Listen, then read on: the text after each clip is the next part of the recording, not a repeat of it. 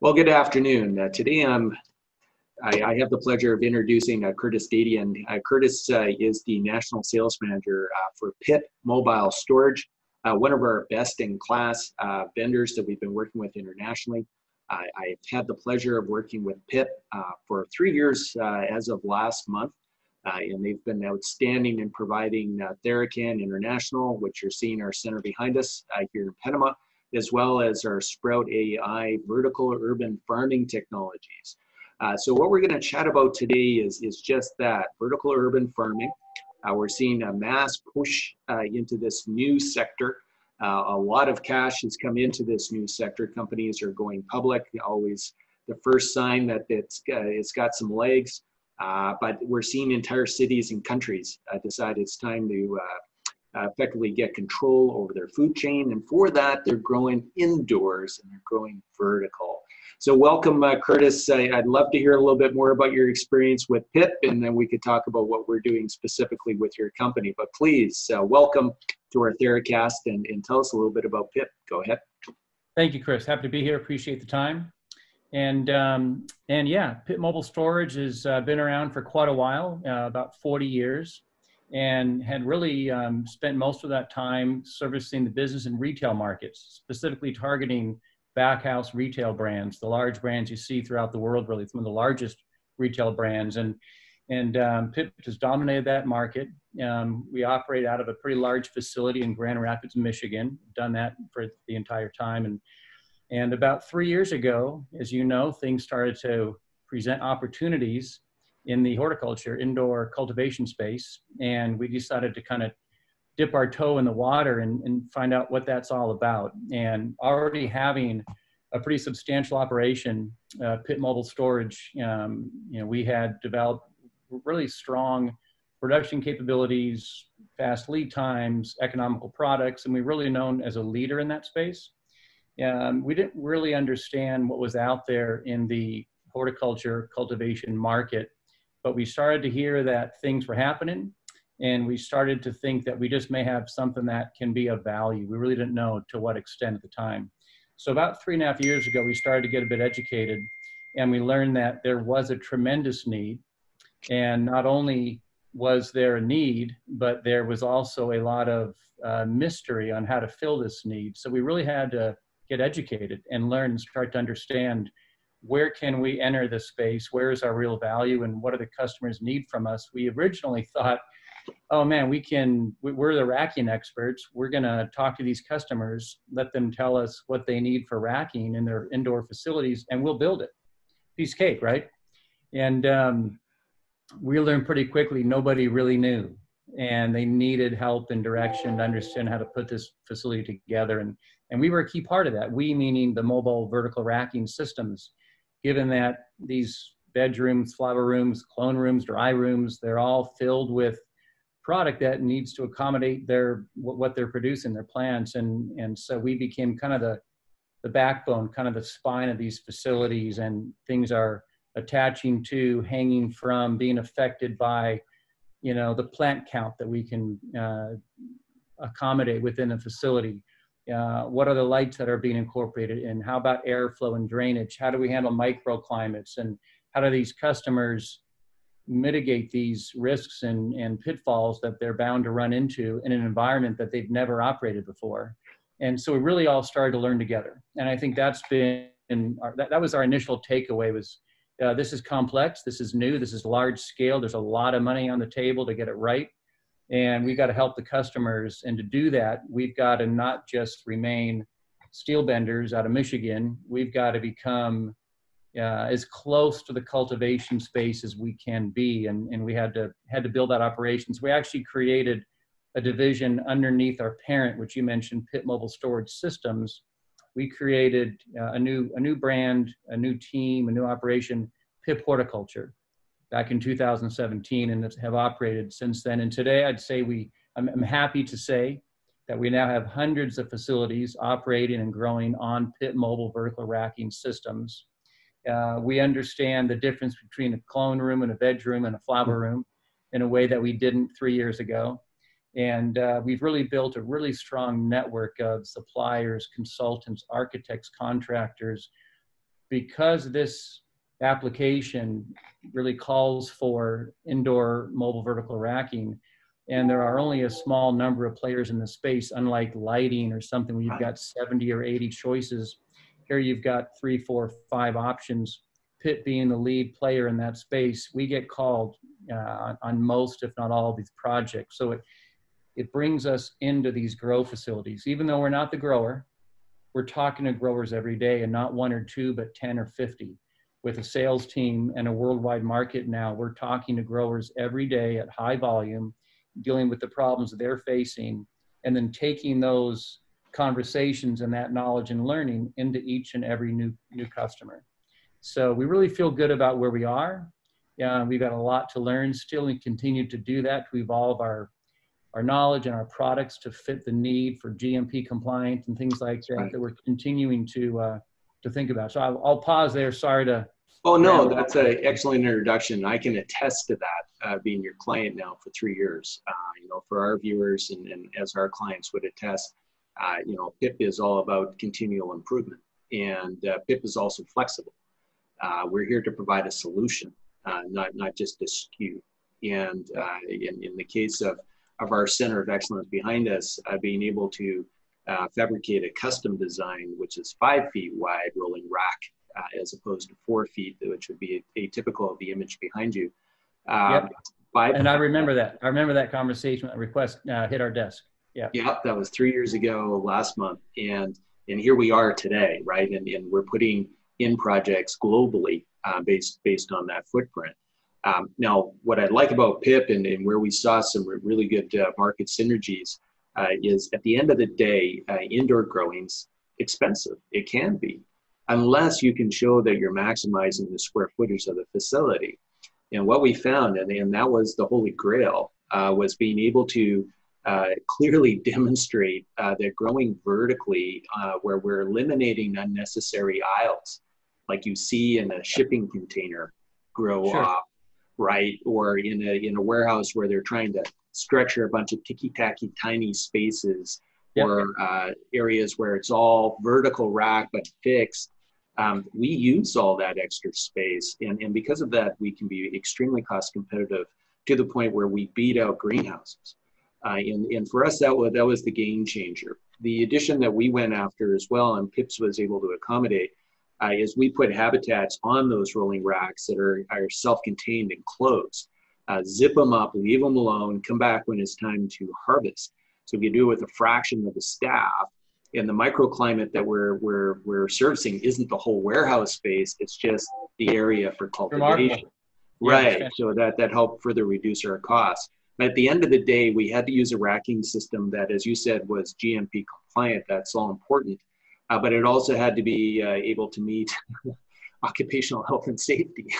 Sure. And, the projects that we're putting in Zimbabwe and South Africa and elsewhere, these are pushing 4 levels high now. So we're in the 40-foot plus range, in making sure that the local inspector understands that these won't topple over and kill people. Yeah, no simple task, no doubt. Absolutely.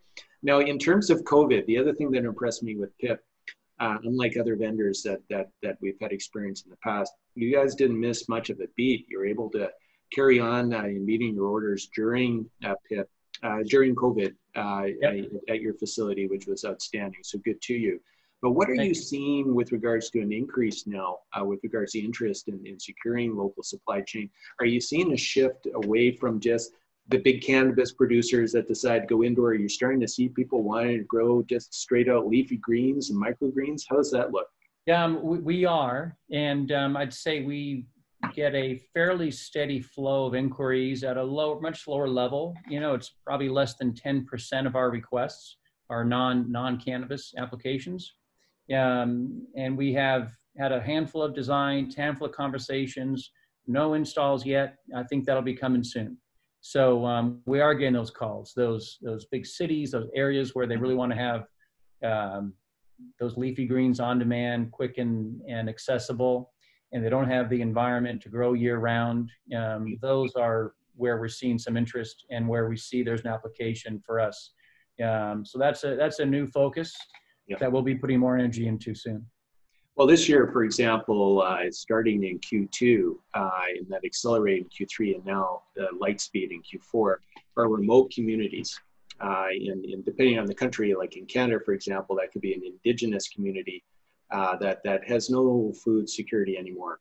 We also saw in Western Canada the closure by the Canadian Food Inspection Agency of leafy greens coming out of California till the end of December. And that could be further extended because of E. coli 157 being part of the grow, which is normal if you're in a big flood table base and you're using water that's contaminated with feces. However, indoor grow typically doesn't have those big issues because we're either using municipal water or RO.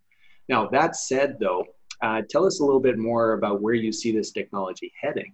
If the focus will be, for example, on governments to secure, what are we looking at? Are we looking at these mega facilities? Are we looking at micro facilities? What are your thoughts on how do you see the market? That's a great question, and we're seeing it coming from all directions right now. Multi-state operators, the small local growers, and everything in between.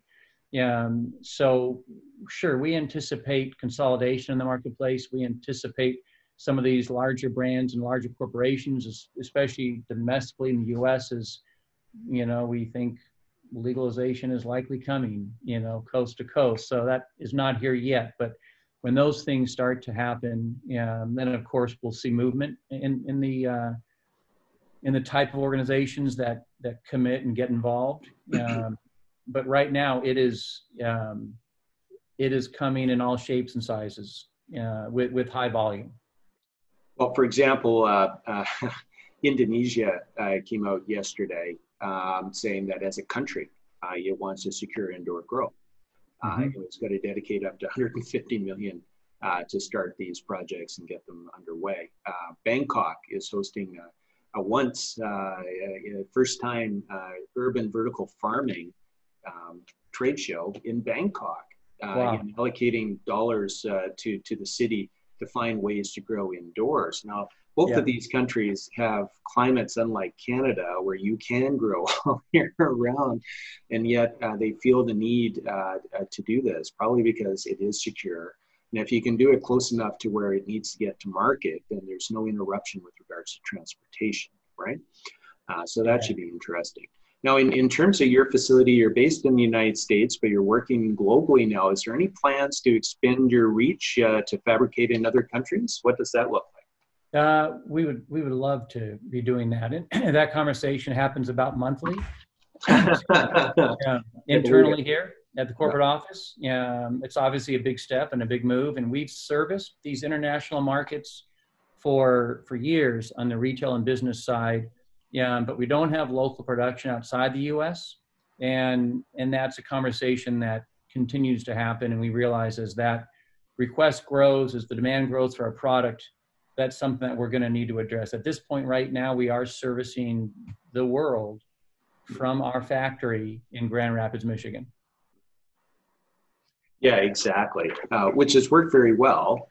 But, we're here in Panama. We're right on the Panama Canal.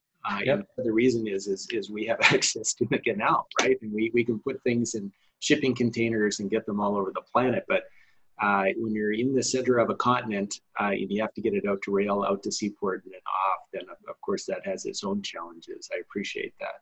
Well, that's good news. And keep us posted on that. I'm sure we could have another chat about it because we'd love to help you there. The closer you are to our other foreign markets, all the better for us. And that's awesome. Now, in terms of warrantability and the types of issues that you continually improved with the more mobile storage racks over time, can you tell us a little bit about your warranty and what's new, what might be coming along for new features or functionality? Yeah, two great questions, Chris. So warranty is fantastic. We warranty our product for 5 years. For any kind of defective material or breakdown of the equipment. Our trays are warranted for 3 years. Service is minimal on a system like this, which is why we can cover the product the way we do. There will be an opportunity to have an extended service coverage plan after the warranty period. But we are all about customer service. And when our clients have an issue, we're there. Of course, international markets are a bit different for us without staff locally. In those markets, we provide training support for installation. We provide supervision for installation and training during the supervision. And we're able to service parts needed just through the shipment system and any kind of virtual support for install and troubleshooting. But we stand by the product. They're designed to last 30 plus years, and service is easy to maintain on site for the customer. And again, we're about a five-year warranty on coverage. Well, and I can attest to that. So our managed services agreements with our clients are 5 years, and that's why this aligns so well. And it's our staff that are on site doing the assembly, the erection of the rolling rack system, and then putting the habitats directly into the racks, together with all the other equipment for a full vertical scale operation. But it's lovely because the support has been very good. And I believe in their first shipment, we were missing like one part, and it just, your team came together so quickly and said, here's the workaround. Let's just get this going. And you wonderful. did. Like, I mean, it was perfect. Yeah. Not surprised to hear that. But it's nice. It's nice to hear that, but not surprised. Yeah. No, there was a lot of parts, so it happens. Yeah. And we rushed you guys. I think you had a week to get it all together and get it down to us in time for our first trade show here in Panama. That's right. Now, with regards to any enhancements or future changes to the racks, or you've been at this for a while, and I'm not expecting any, but is there anything else coming down the pipe we should be aware of? Yeah, well, we're constantly looking at how the product's performing. And early on, we had some low-hanging fruit. Most of our carriage and rail system is constructed out of aluminum, always has been. So we're ahead of the game there already in terms of corrosion-resistant materials. There were a few components that were steel. We had to convert those to stainless steel or zinc-coated, which we've done. For GMP compliance, we had some exposed chains and gears. We had to cover those, which we've done, to help those clients who are going through those certification reviews and practices and kind of make that process easier for them. We are partnering with cleaning company products, with foaming agents and things like that we can share with our customers and help them save some time on how do we maintain, how do we transition during harvest, and how do we get ready for the next harvest with our product. And we're able to, again, take that information and kind of help that customer move more quickly through that learning curve.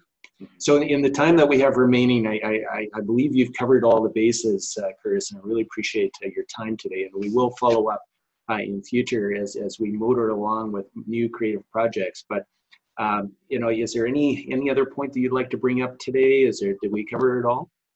Well, I really appreciate the opportunity to have the conversation, Chris. Thank you for that, and really enjoy getting closer to our customers like this, understanding what your vision is, what you're learning, how you're evolving in the space, and we kind of learn together. So we want to make sure we're available to you as well. Keep that in mind. We've got thousands of projects that we're working any day of the week, and we're happy to just share nuggets of important information that just may be of value. So never hesitate to reach out. I know you've got great representation with Paul, and he's available.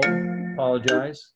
He's available 24/7 as well as myself, my whole team. We've got in-house engineering team, design team, installation services, all available to our customers, and we welcome your conversations. Well, the service has been outstanding, and that's why we've had a great relationship for 3 years. Looking forward now to ramping up orders with you in the many weeks and months ahead. So, Curtis, always a pleasure. Thank you and your team for your ongoing support. And we definitely look forward to picking up with you again in the new year and share some more stories. So, wonderful. Enjoy. Thank you so much. Thanks, Chris. Appreciate it. Bye-bye.